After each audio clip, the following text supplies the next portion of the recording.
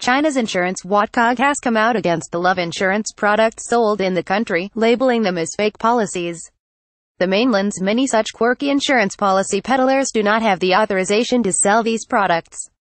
Customers who buy such policies might make a certain amount, usually several times their initial payment, if they successfully predict how long a couple will date.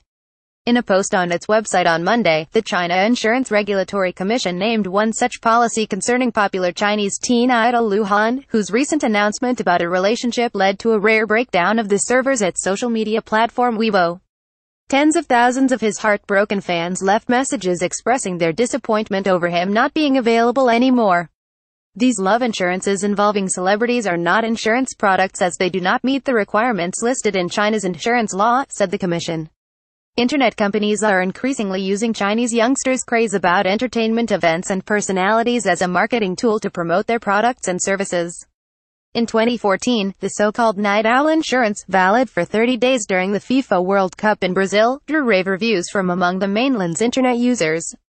These love insurances involving celebrities are not insurance products as they do not meet the requirements listed in China's insurance law. China Insurance Regulatory Commission. The insurance product covered medical and emergency expenses for soccer fans who might push themselves to the limit during late-night matches for $3.46.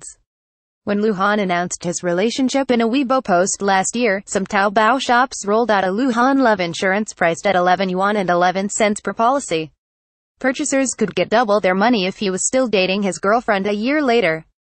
The Communist Party mouthpiece People's Daily said in a commentary last month that love insurance and similar products were something akin to gambling, rather than insurance policies.